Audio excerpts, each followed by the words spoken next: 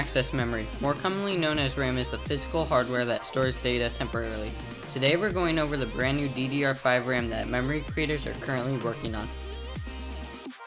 To start off, DDR5 RAM will have twice the memory bandwidth and density of DDR4 RAM.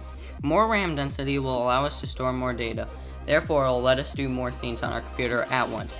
Not only that, but JEDEC claims that it will be much more power efficient. Unfortunately, they have not given us any specific details. Let me get this out of the way. DDR5 has nothing to do with GDDR5. GDDR5 is commonly used for gaming consoles and graphics cards.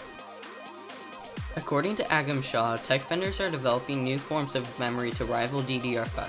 Intel next year will ship Optane memory with DIMMs, which could replace DDR DRAM.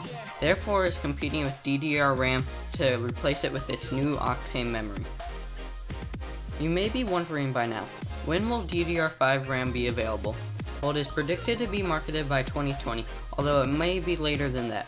DDR5 RAM will not be available for several years because the memory controllers and CPUs need to be updated to support DDR5 memory. In addition, these chips take several years to design. Thank you so much for watching this video. If you guys want more content like this, like and subscribe. See you all in the next video.